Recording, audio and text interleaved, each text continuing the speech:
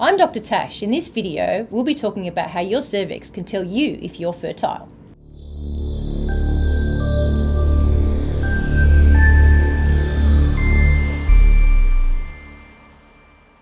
In response to hormonal fluctuations, your cervix can change its position in your vagina, and in doing so, you can actually figure out where you are most fertile.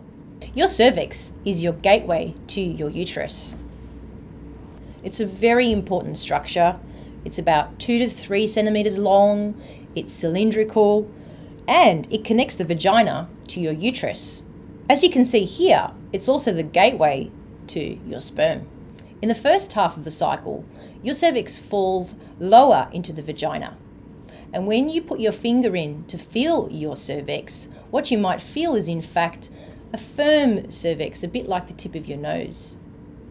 Around the time of ovulation, when you're becoming more fertile, your cervix actually changes position in the vagina.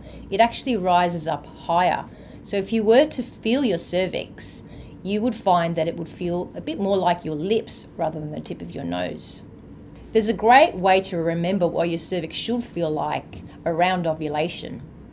It should show off. It should be soft, high, open, and wet. Checking your cervix is really quite simple. All you need to do is pop your finger in, just like when you're putting a tampon in, but without the tampon.